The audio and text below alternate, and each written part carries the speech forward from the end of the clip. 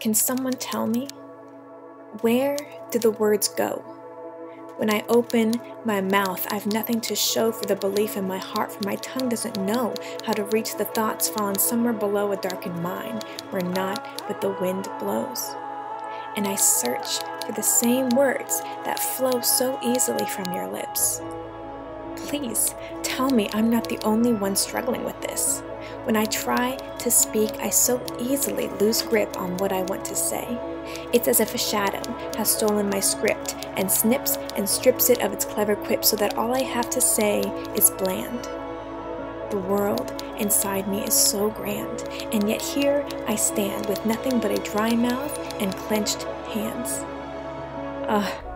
But these hands, give them a pen and the words will free from their prison. The ink is the key, and in this blackened sea I could drown in my thoughts and feel like I can finally breathe. But the world isn't made for people like me, who hold words in their hands and use silence to speak. So, if you ever wonder why I do this, why I spend my time mixing rhymes for pennies and dimes, why I've turned my back on the corporate climb and focus instead on these written lines. If you ever wonder why I do this, it's quite simple. I write for the speechless. For those of you who fight in your mind a game of chess, struggling to find the words to best explain the soulful mess that you are. To simply expel these words is a process, and you shouldn't have to know the stress just because you communicate different than the rest.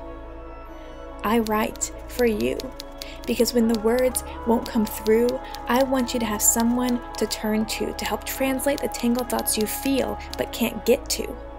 When your throat is closed but the emotions brew, I want these lines to carry you to a breakthrough. Because no one should be speechless just because their tongue can't speak on cue.